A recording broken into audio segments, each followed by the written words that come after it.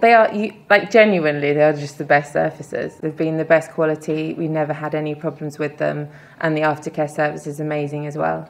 My name's Tess Carmichael. I'm a show jumper, and I live here at Hill Farm in Taplow.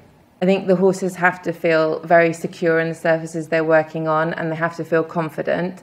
And especially jumping, you want something that's got enough give when they land, that's not going to be too hard, and something they can push off and feel really good about jumping on. So I'm really fortunate that I have great surfaces that the horses are able to do that on.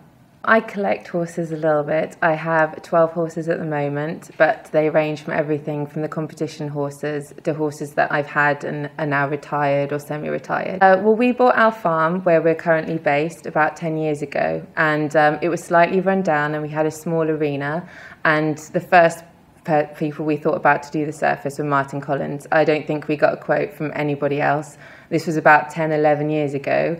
So they did that arena. We then built a bigger arena. They then made that arena into an indoor arena. Then they put in another outdoor arena and a track for us, and then also a lunge pen.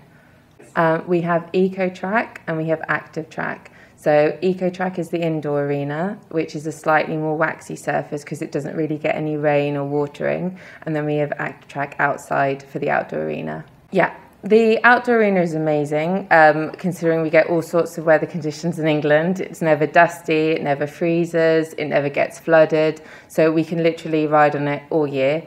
The same with the track, it's the same surface, so I can keep working my horses on that to come rain or shine. It doesn't really affect us at all.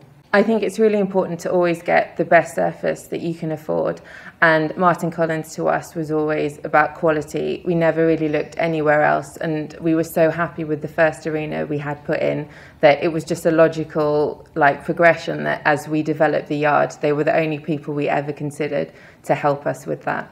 We've had some of our surfaces down for over 10 years and they're still in a great working order. I think it's definitely worth the investment if you're going to have a yard long term and the longevity of the surface.